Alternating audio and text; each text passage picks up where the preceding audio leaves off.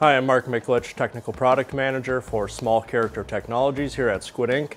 In today's video, we're going to discuss calibrating our modulation setting in our JetStream CIJ printer. All right, some of you might be wondering first, what are we doing when we're adjusting or calibrating our modulation value? In a very basic sense, what we're doing is we're adjusting the break point of our inkjet in the printhead from a solid stream to droplets and where those droplets separate from the inkjet. Ultimately, why we have control over this, why we can adjust the modulation, is we need to have that separation or that break point inside the charge tunnel in our printhead. Ultimately, what that does is guarantee or help us achieve good quality print by getting a quality charge or the correct charge on our droplets that we're using for printing. Before we adjust our modulation setting, we'll look at where that is in the programming here in a little bit. There are a few precondition variables that we have to verify first and make sure they're stable before we make an adjustment like this, an adjustment to the modulation, okay? So the first thing we need to look at is viscosity. We have to have stable viscosity before we adjust our modulation. If your viscosity is out of spec or out of range, make sure you watch our troubleshooting the viscosity circuit or viscometer video. The other precondition variable that we need to verify is pressure. Our internal pressure needs to be stable. If it's not, if we're seeing significant fluctuations in pressure, make sure you watch our video on troubleshooting the pressure pump and pressure transducer. A couple other items we need to verify. One is the printhead clean. Are all of our critical printhead components clean? If they're not, make sure you watch our video on proper cleaning of the printhead. Another variable we need to verify is whether or not the ink stream is aligned properly. If it's not, you're going to want to watch our video on back flushing the nozzle and also possibly our video on manually realigning the jet. Okay, if all of those precondition variables are verified as being correct or stable, what we can then do is calibrate our modulation value.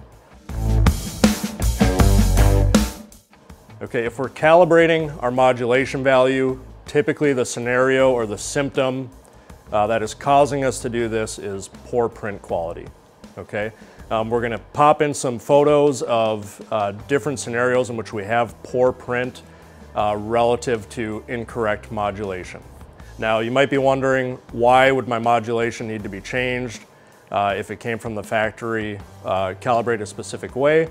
In this scenario, sometimes the printer might be a few years old. It might take a little bit more to drive our gun body to break our inkjet up into droplets where we need it to. A little bit more voltage, basically, is what we're going for. So as the system ages, as the gun body ages, we just might need to recalibrate this slightly.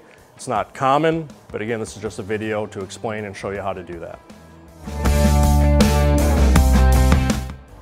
Okay, when we're adjusting or calibrating our modulation, the first thing we want to do is load up our JetStream test message that comes pre-programmed in every single printer. The reason we do this is that test message is a full 32-dot raster and it has a 32-dot font inside of it. So what we can see is every single possible charge position or droplet position in a print. So if there are any issues with modulation that are impacting print quality, we will see it with this print, okay? So once we've got that message loaded up, we'll then go into actually making adjustments to our modulation. If you're not sure how to load up the test message, all you need to do is go to your file folder icon on the home page. Look for JetStream test message. Again, this is pre-programmed in every single printer. So we need to load that up just by clicking print. All right, once we've loaded up our JetStream test message, one thing to be mindful of if you're in the field and you're doing this is this message, basically the easiest way to use it is to have it set to auto print. Now, normally from the factory, that's how it's going to be set anyway. So what we're going to do is basically just continuously print with this message while we're testing the print quality and adjusting our modulation. So you're going to want a little waste collector or something to put under the print head so we can just continuously print. You're going to want some test paper, cardboard, whatever you have available to you. And lastly, what you may need to do, depending on your application, is if an encoder is involved, we would just unplug the encoder from the printer. That way we're not looking for any signal coming off the encoder, any pulses coming off of it, so we can just continuously auto print without that being there. So with our system, we're unplugging the encoder. This message is set to auto print, so I'll just give you a quick example of a print test. When we hit print, it's just going to continuously print, and we'll run a sheet of paper under the head. Now we're doing this by hand. Distance isn't going to stay perfect. That's okay. General rule of thumb, if we're about 3/4 of an inch away from the print head, we're going to be able to see what we need to see as far as print quality is concerned. So if I hit print, so now the system is just continuously printing, and if we pass our sheet of paper under the print head, we can see what it's doing. Okay, so a little bit earlier in the video we discussed some improper prints, what they might look like. So at this point, if we're testing the print, we'll have a good idea of whether or not our modulation is actually calibrated correctly. So we'll cut to a couple images here, or a few images here, one being what the print should look like, what this message should look like if it's printing correctly. We've also got an example of if the modulation is too low, what the print would look like. We also have an example of if the modulation is too high, what that would look like. All right, so we're to the point where we're actually going to go through and test our modulation range and get it calibrated. So what we're going to do during this process is, one, we're going to keep our test message loaded and printing, so we'll be able to take test prints each time we make changes to our modulation. Now what we're going to do, again, once we verified this message is loaded, we're going to go into our settings page. We're going to go to System Setting. We're going to go to Modulation. What we're going to do is start with a low value. So we've got a current modulation of 10. That's where I recommend starting. What we'll do is take a test print of the modulation set to 10, and then we'll increase the value by 5 points and take another test print, and we'll continue from there. So we'll make 5-point increments, and we're going to take a test print after each one. What we're also going to do is take a note next to each test print what value that print was at. And ultimately what we're looking for is we're going to find our first good print. So let's say when we set our modulation value to 20, we get a good print. Let's say we set it to 25, we still get a good print. We set it to 30, that's still a good print. Let's say we get all the way up to 40 and it prints well. So we've just found that from 20 to 40, the system will print perfectly. So what we've just done is found the entrance and the exit of the charge tunnel with our breakpoint. Now all we need to do is set it in the middle of those values. So our range is 20 to 40.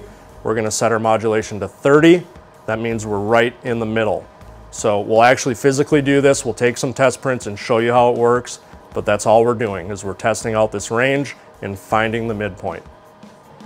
Okay, so again, we're starting at a modulation value of 10. So we're actually going to physically take a print test now and see what we come up with. We are using a slide table just to get a consistent print for the video. Again, you can do this in auto print mode, just passing the sheet of paper under the print head by hand. You're going to get similar results. Okay. All right, so we're going to take our first test print. Again, this is modulation value of 10. And you'll see that that is too low. So we do have a big line through our text. So we're just going to take a note of that. That was modulation of 10. And again, we'll just keep track after each change, so we know what the range is. So now we're going to go up to 15. So we're just going to increase our modulation value by 5, take another test print, and we're just going to keep going from there. Okay, so we've gone from 10 to 15. We're just going to take another test print.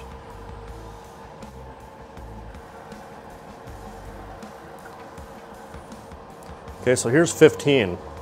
And good news is we've got a really good quality print.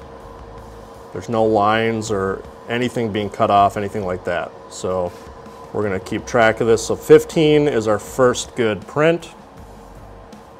just going to keep going from there. Now what we're really looking for, hopefully we have several values that are good quality prints in a row. That'll be our range. So let's say 15, 20, 25, etc. are all good prints. What we're looking for now is the first bad print, and that will tell us we've reached the other side of the charge tunnel. So we're just going to keep going in 5-point increments until we find that threshold.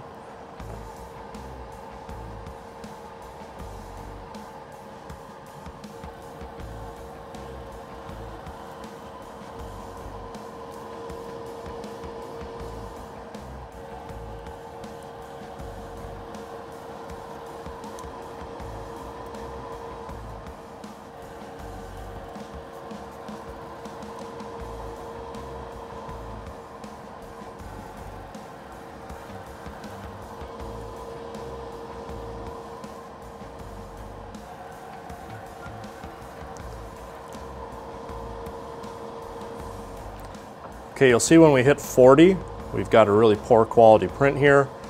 So some of our text is getting cut off and it's very compressed.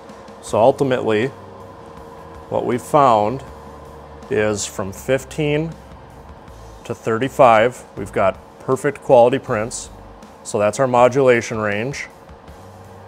So now all we need to do for our set point, or our setting in the system, is go right in between these two values. So 25 is dead center. That's going to be our modulation set point. And again, ultimately what we've done, or what we're doing when we set this in the system, is we've got that break point of our inkjet centered in the charge tunnel. Okay, so we were able to stop at 40. That was our first bad print. So again, our range was actually 15 to 35. So all we need to do is set our modulation value to 25, right in the middle of that range.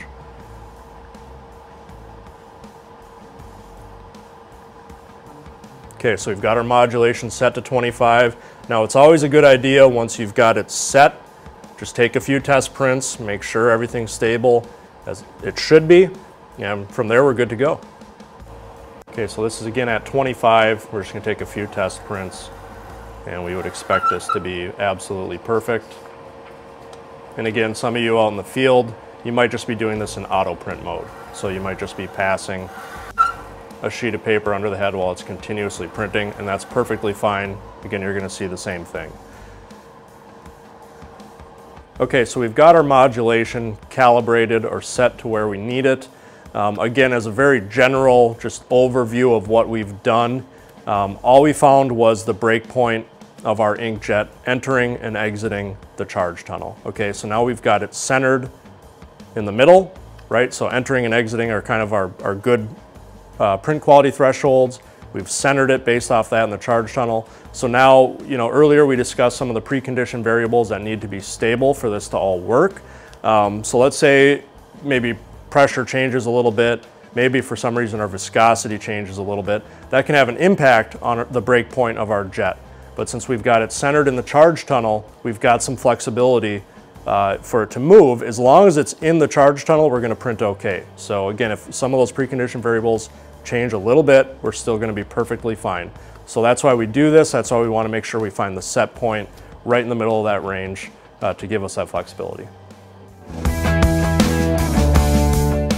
All right, one question some of you might have, those of you who are a little bit more experienced with CIJ printers, you might be wondering, is there an LED or green, LED in the print head that will let me view the break point of my inkjet in the charge tunnel? The answer to that question is yes, we do have that. I'll show you where it's located. You would need an inspection loop to view that. Again, it's going to be very small. We need to magnify that jet so we can see what's going on. One thing I'll point out right away is you'll notice we didn't focus on that for this video. Reason being is calibrating the modulation the way we did by running test prints and really dialing it in is a much more accurate way to do this than just physically looking at the break point of your inkjet, okay? That'll get you in the ballpark, roughly, but it's not perfect. So I will show you where the LED is, how you can look at it, but again, the more thorough way to do this is calibrate your modulation based off actual test printing.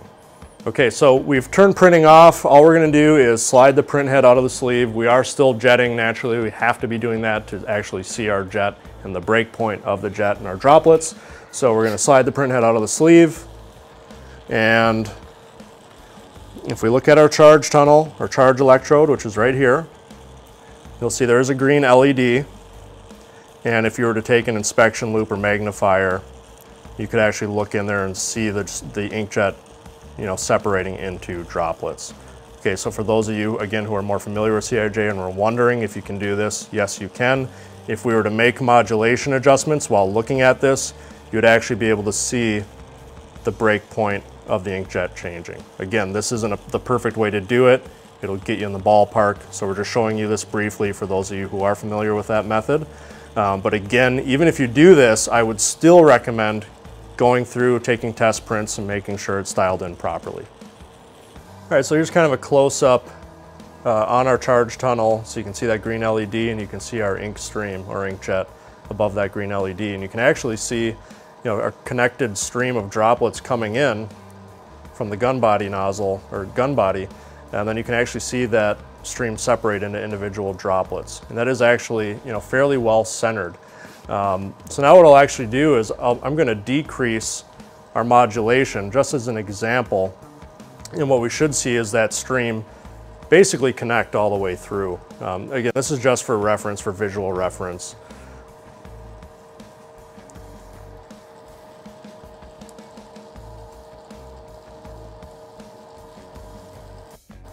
Okay, so as I've decreased modulation, you'll see that now we basically have a solid stream of ink. So again, when we were calibrating our modulation value, all we were doing was finding where the break point enters the charge tunnel. And as we increase it, you'll see that break point moves through the charge tunnel and gets closer to the nozzle.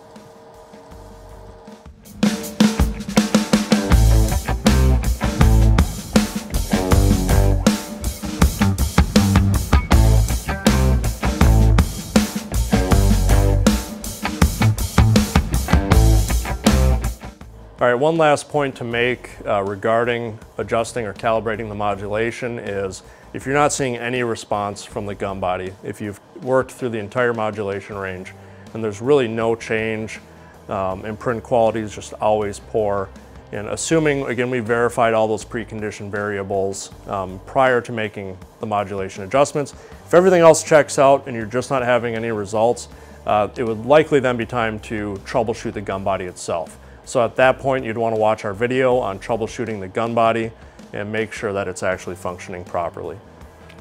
All right, so that wraps up our video on calibrating the modulation value for your JetStream CIJ printer.